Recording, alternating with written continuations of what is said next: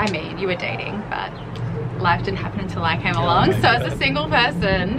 Hello guys, welcome back to my channel and to another video. Today's video is going to be a fun one. I've got my beautiful boyfriend Elliot here. Hello. Tomorrow is our 3-year anniversary, so I thought why not do a little video together to, yeah, celebrate that. So this video is going to be Elliot pros and cons, Vancouver versus Toronto, because he's lived in both. I mean, he's currently living in Vancouver. Yeah, he has lived in Toronto. But just so everyone knows, how long did you live in Toronto?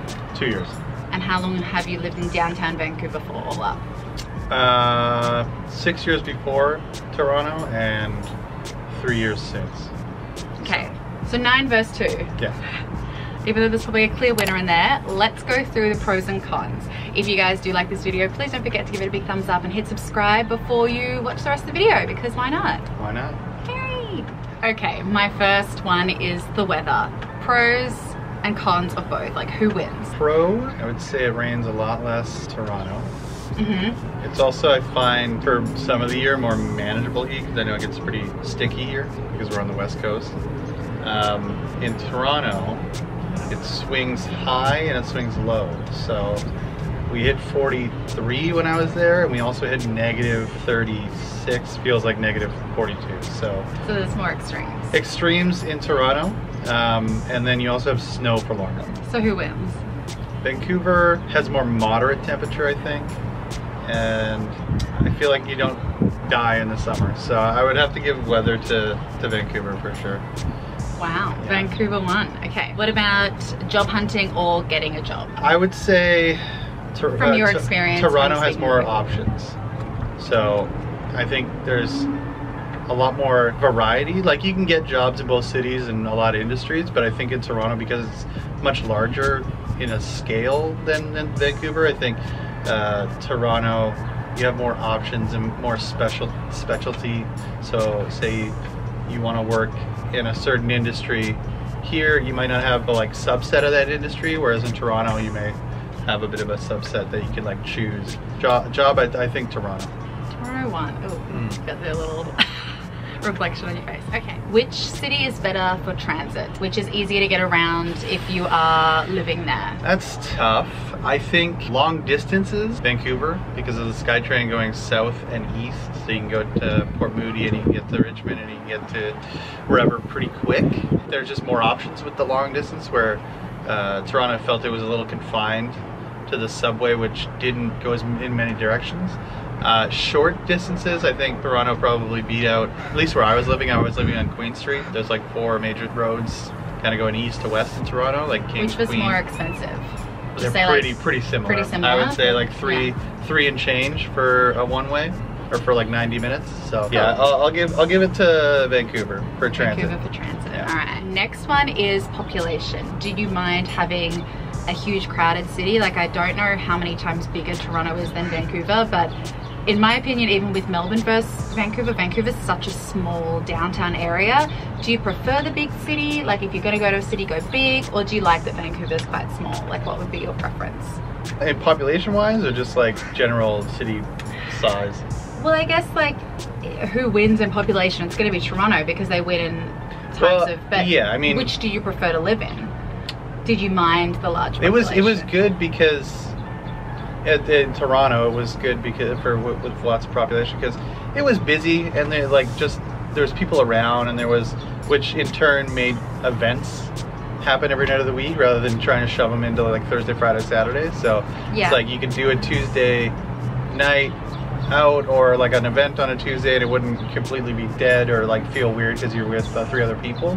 So that's a positive, and that's kind of the positive with, and there's just more people around. I think like there's the streets, even though Toronto is much bigger in a scale wise than downtown Vancouver, it was busy most places. Yeah. So that's a win for Toronto? I would give population to Toronto, yes. Yeah. Yeah. Okay. At least per personal preference. So this next one is obviously going to be different for everyone, but for your own personal experience, did you find Toronto a very unsafe city to live in? Do you find Vancouver pretty unsafe, like in terms of safety and crime? Which one wins? Which one is the safest city in your opinion? I think in terms of like drug use crime, I see a lot more in Vancouver, just on a day-to-day basis, I think. And then, whereas Toronto was a little bit away from where I lived, and because I don't know, it's just a bigger city, so it doesn't present itself as forward as Vancouver, okay. With the downtown east side. That being said, I was within a block of shootings twice in the 2 years I was there. So, Touch yeah, wood, I haven't heard any shootings that was here, personally. a little bit more intense on the like scale of things. So but maybe more prevalent violent crime over drug crime, you think? yeah, Or... yeah. I would say. So pick your poison. Yeah. Which do you prefer? Yeah. So I didn't feel unsafe in either city, if that makes sense. But I am also a white man. A white man. That's yeah, not that small. But yeah. I mean, just putting my own perspective as a female in here, I have found living in a larger city like Melbourne more unsafe, just because of potentially the places I was going in at night. Whereas here, I don't find the people who are potentially on drugs that violent towards me. They're sort of in their own world, so I haven't felt that unsafe. But then it's super quiet here walking at night, and that's kind of eerie. So there's no one really around, so for me it's kind of a hit or miss. I think I feel a bit safer in Vancouver than Melbourne overall, so that's just a fun little bit of a drop in the ocean from me there. I guess this isn't really potentially something you need to worry about, but do you find it better living on an East Coast time zone or a West Coast time zone? Did you find that daylight savings or anything, I don't know, is daylight savings in Toronto as well? Like the same sort of shtick? I guess if you're living in different countries, you'd have to look at that, and I know the time zone is pretty rough for Australia and like Pacific daylight savings time, but I don't know if you want to answer this as like a little bonus thing. Do you think that time zone plays a difference? Like, do you find... The only thing I found a difference was like sporting events, if that makes sense. Were they better on the East Coast? They were later.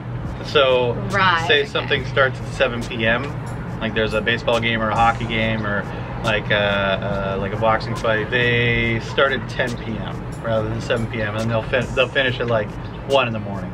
Whereas here they'll finish at 10 p.m. So then you have a bit of a night afterwards for whatever you want to do, or you don't need to stay up so late. But I think that was the only like pressing issue. So you think they favor the Pacific time for sporting? Yeah. Okay. Because it would be too early. There we go. That's something. That's something I would think of. I think that, well, I was in the bar industry, so it was something on the mind. So cool. Okay, I think this one is an easy one, just from visiting Toronto. But which city do you think is more scenic or beautiful to look at? Yeah, for sure. So I'll explain. Toronto's a bit of a concrete jungle. They have Toronto Island, which is fine, and it's on Lake Ontario, but it's very flat. It's a very flat city, and if you want to get to cottage country, it's about 45 minutes to an hour to get to anywhere near Huntsville or Muskoka, they call it. So yeah, I would say here you're kind of in the scenery the whole time rather than being in a city. You kind of can see the mountains. Yeah. You can go 15 minutes out of the city and kind of feel like you're not in a city, whereas Toronto, it's hard to escape the city. I didn't have a car when I lived there, so it felt like I was in the city for a long time, which I think was not great for me, just because I had grown up on the west coast of on the island. So yeah. Cool. Vancouver wins that one. Housing, in terms of looking for an apartment, and both cities would be competitive. They're both very popular cities to live in Canada, but did you find it easier to find a place here? Did you find it easier apartment hunting there?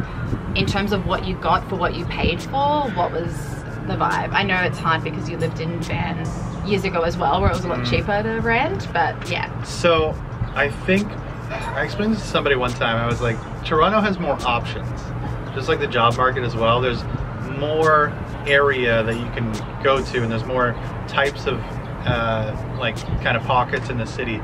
So you have more options for, like, if you want a one bedroom away from the city that's available, you have that, but at the same time you have the population. So there's more options to Toronto. It's just as expensive for the most part. Okay. And then closer to downtown it gets more and more expensive.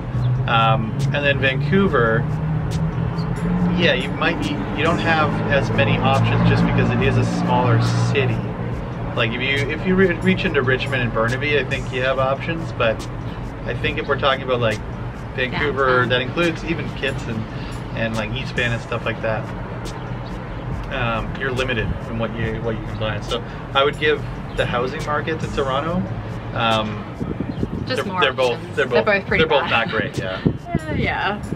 I mean, Calgary just won the most livable city out of Canadian cities. It's not like they just released the top 10 this week, and Calgary was there, and then I think it was Calgary, Toronto, Vancouver, but they were all in the top 10, which was surprising because it's not for housing prices, let me tell you.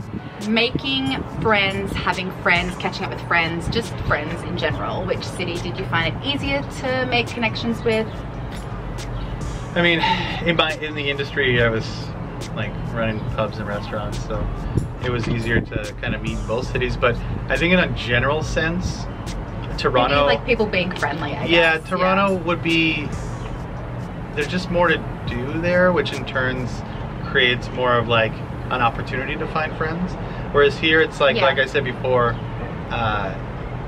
yeah, you're only gonna find like a lot of events hit like a couple days a week, where you can find like a comedy night or a musical, like or like a band that you want to go see, or a basketball game, a baseball game, a hockey game, whatever you want to see any night of the week. So I think events are more accessible, which in turn breeds friendships. So I would say Toronto, I wouldn't say they're friendlier. I don't know, it's hard to make friends when you're like just out of the blue, but I think the events really help kind of put you in touch with more people. So I would say Toronto with that. So Toronto. Yeah. Well. Okay, next one is a bit of a hard one, but overall vibe. Like, which city is more vibing for someone in their 20s or in their 30s? Potentially because you were mainly single in that time. That's just, I mean, you were dating, but life didn't happen until I came along. So as a single person, I guess, because that's your experience, which was more of a vibe city to live in? Well, it really depends on what you're looking for, I think. If you're looking well, what vibes did you experience in each city? Maybe that's an easier question. Here in Vancouver, definitely more of like outdoors. People want to get out of the city almost, and like, yeah, go for a hike or go for a swim or snowboard or yeah, do something active outside. Go for a walk in the park kind of thing. Toronto was a little bit more work oriented during the week, and then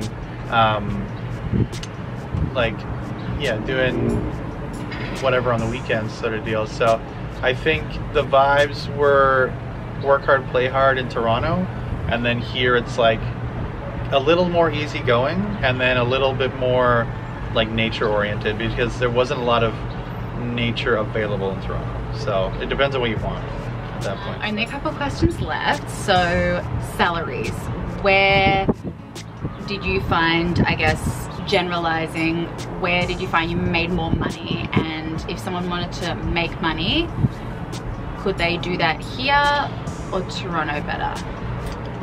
I think it depends industry as well, but yeah, it's if you're in customer facing industries, you will absolutely making more money in Toronto with more people to sell to, essentially. So it's the availability of selling to somebody anything. I was in the bar industry and it was busy 7 days a week, and that means that I got paid more in both tips.